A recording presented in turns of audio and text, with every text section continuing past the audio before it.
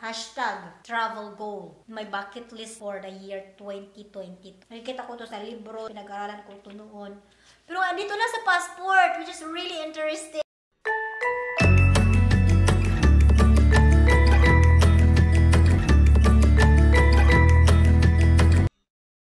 Hello mga ka-jams! Welcome to my YouTube channel and thanks for visiting. Merry Christmas and advance Happy New Year to you and to your family. So, November 2019, I went to Miami to renew my passport. And finally, after 2 times attempt to register online sa ginawang Consular Outreach Program here in Miami ng taga Washington DC, I made it. Nakapasok din ako. Kasi nga, wala pa pong 1 hour, puno na agad yung slot. Kaya, 8:30 pa lamang ay nakatabay na. To make sure na pag-open po ng online appointment via kiosk, ay makapasok ako at makakuha ako ng slot. Kasi nga, wala pong walk-in application.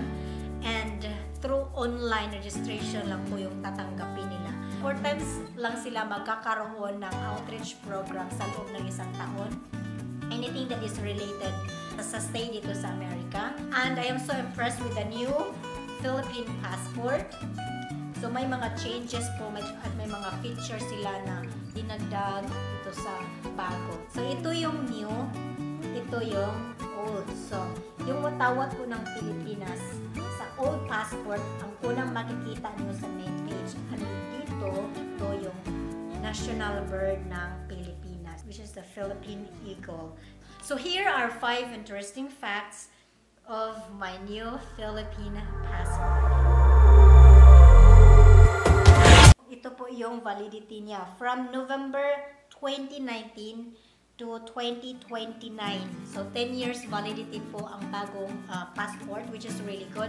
At pangatlong passport ko na po ito. So ito tigpa 5 years po ito. At kapag busy po kayo sa trabaho, malilimutan mo na, ay pasok na pala yung passport ko. Or o di kaya 4 years pagkakuha mo ng passport, ay kailangan mo na namang mag-renew to avoid complications sakaling mag-renew ka ng visa mo or ta-travel ka sa ibang bansa. Kaya 6 months prior to its expiration, kailangan mo na mag-renew. At medyo nakaka-hassle din yun. Kaya maganda yung bagong passport na yun kasi nga 10 years tsaka ka pa makapag-renew. Ang Bangko Sentral ng Pilipinas po ang gumawa nito, kaya this is made of the Philippine money, if I'm not mistaken. Kaya nung pagkatanggap ko ng passport ko, sabi ko, kuhaan ko ng isang page.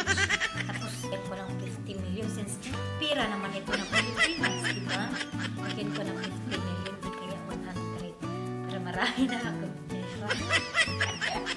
Iba yung texture niya kaysa sa old passport. Kasi ito, parang ano lang siya kasi siya, papel lang kasi siya. Ito, papel naman siya, pero amoy pira. Parang madilim na yung mukha ko Nasaan na ba ang liwanag? Napawaw talaga ako. Kasi nga, yung lyrics po ng Lupang Hirnirang ay andito na po. At natutuwa ako kasi nakalimutan ko na yung lyrics. Kaya pagkatanggap ko, kinanta ko talaga siya agad. Sayang madili, perlas na silanganin, halad na puso, sa dibdib mo'y buhay. Lupang hinira, kuyan ka ng magitin, sa manlalote, di ka pasisiin, sa dagat at bundok, sa simoy at sa langit pupupo, may ilagang tula, awis, paglayang dinamahan, ang kasap ng watawat, may tagumpay na nakiringin, ang bituin na taraw niyang tal, pamay di magdirilim, lupa ng harap, kalahati pagsinta, buhay langit sa kiling mo. Aming ligaya na pag may mga api, ang mamatay na dahil sa'yo. Amazed talaga ako dito kasi every pages has its own designs. Patapat, Biadak, Ilocos Norte, sa Malacanang Palace, Rice Terraces, Vigan, Batanes, Balugan Bay, Mount Pinatubo. Alam ko to kasi nasa libro itong Mount Pinatubo. Taal Volcano, Puerto Princesa Subterranean River National Park, Palawan. Ito naman yung Mayon, Cebu Bridge, Aklan, Boracay Island, Lake Balinsayao, Negros Oriental. Pero may natutunan ako. Ito talaga! Ito talaga!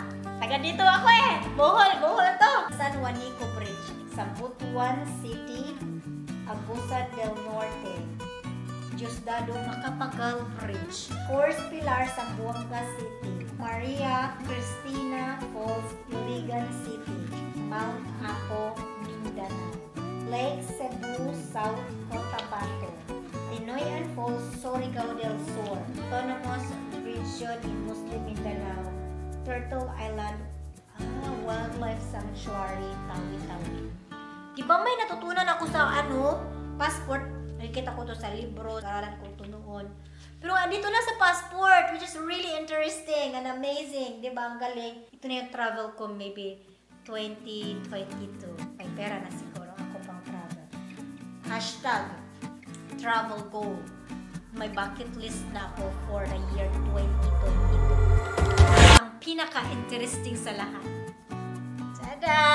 Teka lang. Ito talaga. So, pag-open ko talaga, ito talaga yung una kong tinignan. Nakadagdag confidence kasi kapag maganda yung litrato mo sa passport mo. Parang na-inspire ka na magbiyahe. Parang, that's me. Yes. Maganda po siya. As in, fact na fact po ito. Wala po itong halong pero. Kinilig talaga ako sa sarili ko. Ang ganda mo dito. Ito po yung dati kong passport. Lagi pa akong napagkamalang 16 years old. So, nice ko lang pong ipabot doon sa mga staff and volunteers sa ginawang Consular Outreach Program sa Miami kasi grabe yung service nila at communication doon sa mga aplikante. Very, very good talaga. At sobrang bait nila. Thanks for watching and Happy New Year again. Bye!